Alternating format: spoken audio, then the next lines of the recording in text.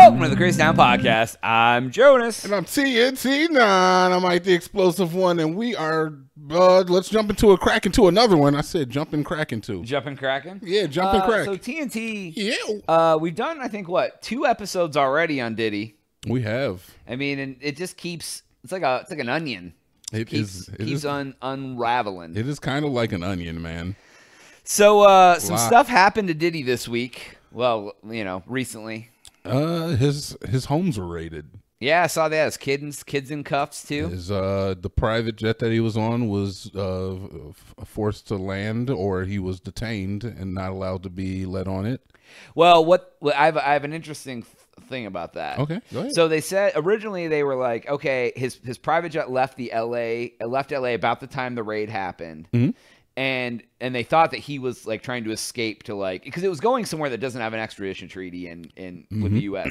But then he was spotted in Miami. Mm-hmm. So what my thought is he knew he knew the heat was on him, and they had it's like if you're a drug dealer and like the cops come put all the drugs in the toilet.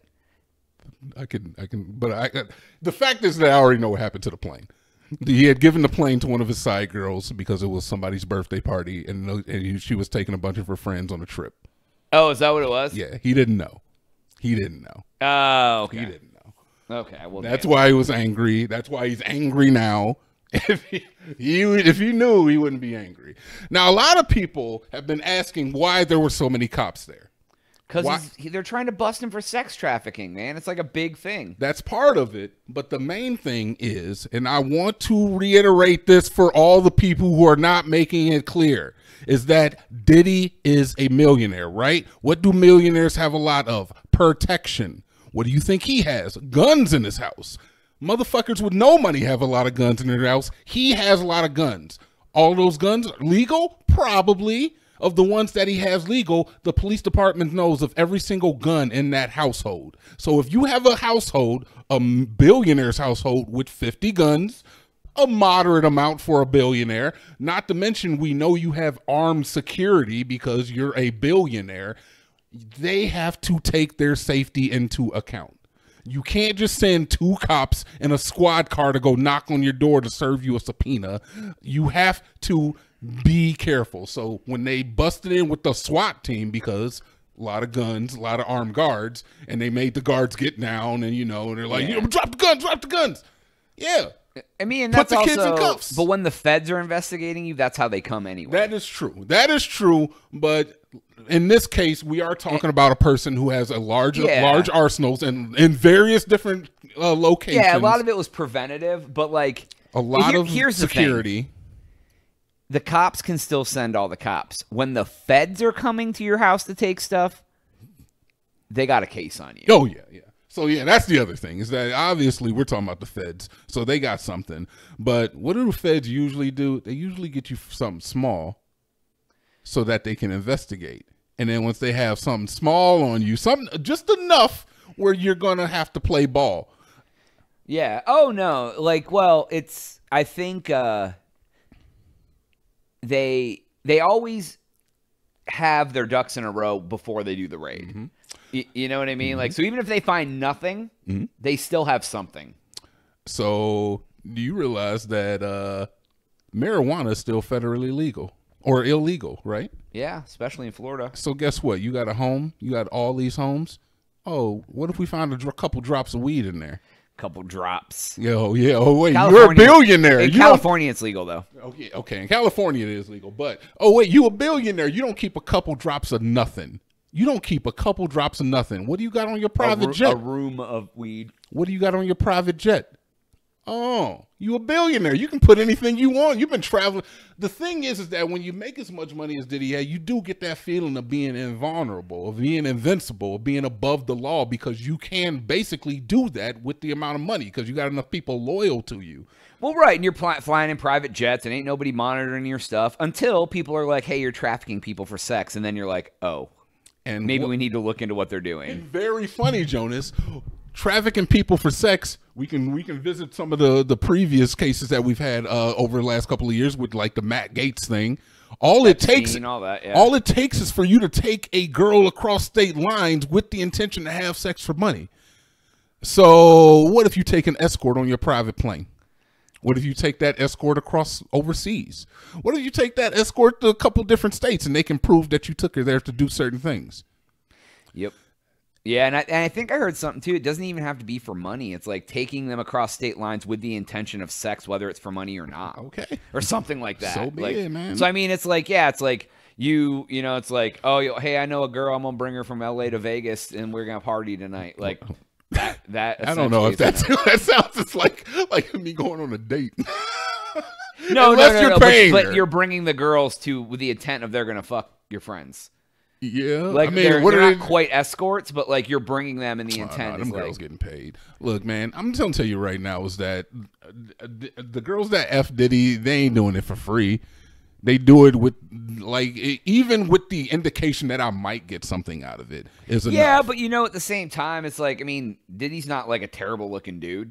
Like, you know what I mean? So it's like, it's not like they're not attracted to him. I've heard people say is that he's a very enticing person to be around, man, because he is powerful. He is well known. Obviously, like if he walked through these doors right now, I'm gonna be like, hey, Diddy, can we get the interview? You know, like right. I'm gonna be in awe myself, and then rightfully so. You know, he's done a lot of work to get to the point that he is.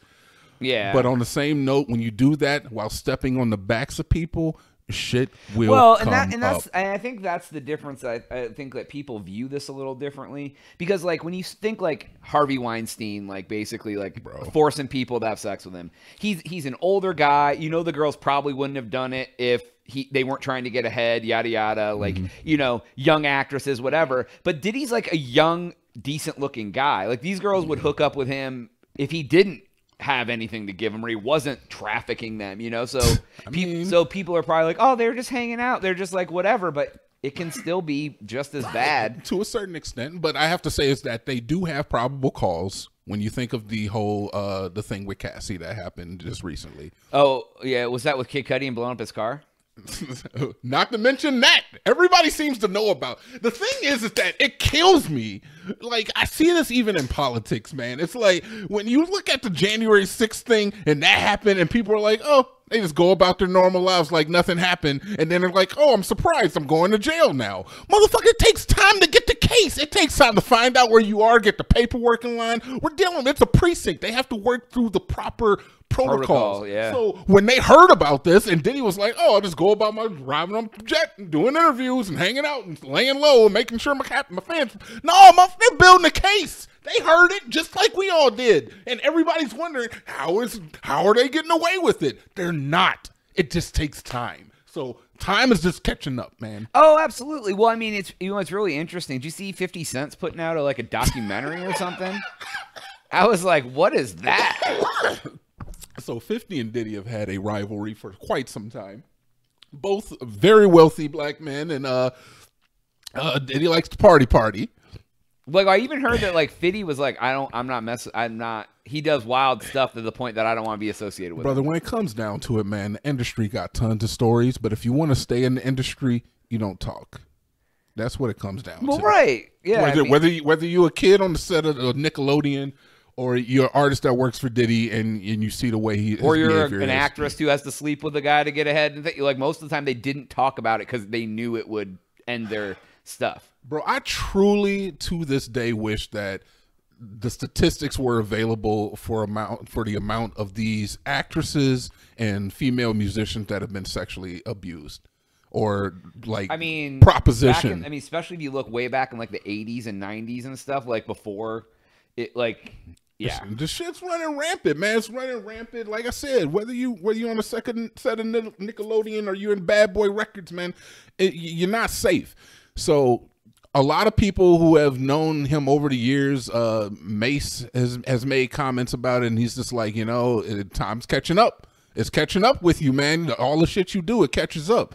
And when you look at some of the incidents that have happened, not to mention the guy who basically said is that Diddy paid him to kill Tupac. Now, I've heard different. I've heard is that Tupac just got into a fight with the wrong guys, but there is a guy who has implicated him in that.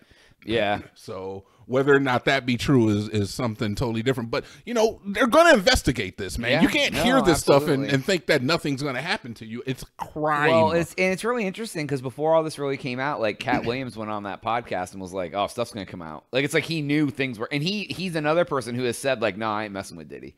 Like it's funny that you have got a lot of very famous other guys who are like, "No, I want nothing to do with him and what he does." Exactly. Because they know that like some ill shit is happening and that they don't want to be involved. And it's a thin line that these people have to walk, because if you come out with your story the same time everybody's coming out with their story, then you're dogpiling. You feel worse because your story is like, oh, somebody else already came out with a story. I probably shouldn't tell mine right now. But you should, right? Well, I mean, that's the time. What do you do? Because that's the time to do it. It's like when it when is, people but started. on the same note, then it looks like you're piling up. Yeah, on them, right? but sometimes, especially like with the Me Too thing with Harvey Weinstein, it's like no one wanted to spill the beans about him, and if they tried, they got buried. And like you finally see a girl come out, and things start to gain a little traction. You're like, you know what? Like I can help this. We can actually take him down now. Yeah. You know, it's like because one voice saying, "Oh, he assaulted me," or 30 women saying, "Oh, he assaulted me," way more powerful. R. Kelly, same thing. Like it's once someone is strong enough to come forward and gets through the void of like they're just a this, that, discount them, whatever, then it's like let's pile. And like I feel like the same thing happens. Anyone who finally gets called out for their shit, that's when it rumbles, the snowball. Yeah, but it does look like looks like targeting when it happens. At least to the public eye, it does. Oh yeah, it's like I 100% agree with you, but it does look. Well, you know what? But you know, part of me thinks it's like, who did Diddy piss off? Because it's like it's been going on forever.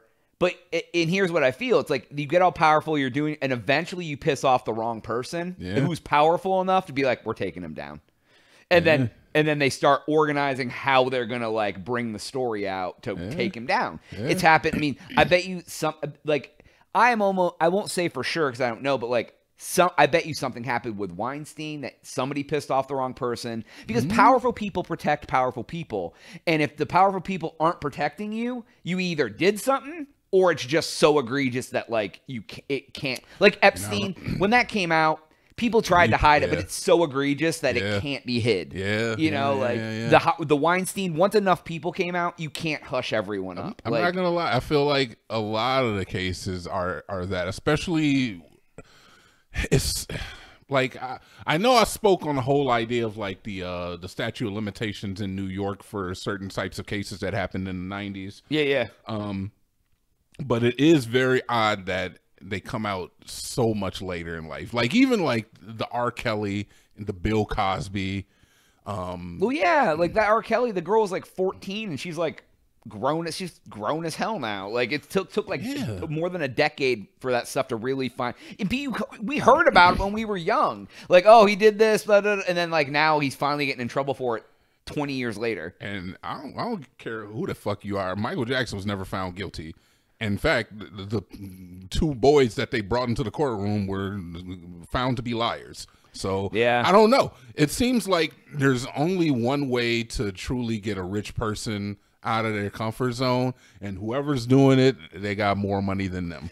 Yeah, so I don't know, man. It's wild. I don't know if there's a targeted hit, and if Diddy is out there truly doing the stuff, then I hope that he gets what he deserves. Oh, absolutely. Yeah, if all this comes out to be true, like, oh, he's gonna, it'll be an Epstein. It's shaping up more and more to look like an Epstein-esque thing, but in the rap industry. But oddly enough, with like gay stuff, because there was talking about like him and Usher and him and Meek Mill and him and like all this stuff. You know what he's known for doing, man? You know what he's known for doing, right? Who, Diddy? Yeah. What's that? Making people have sex and watching? Yeah. Now let me set up a scenario for you, Jonas. I mean, all right, we're out of time, but let's go. Let me set up a scenario. You're a big, powerful CEO sitting in your office, right? Okay.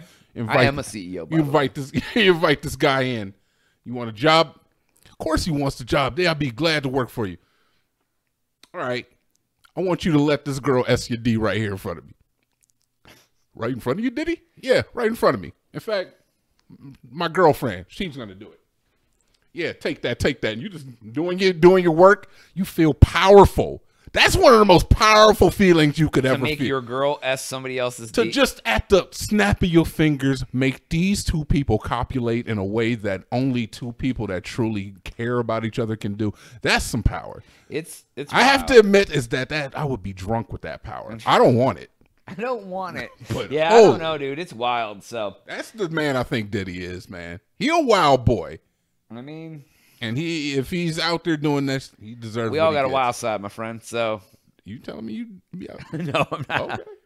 All right. You need to start hanging out with this guy more. With Diddy, hanging out with Diddy. All right. That's all the time we have for today's episode. Please go to creationnow.com to subscribe for Jonas. TNT. Oh, we out.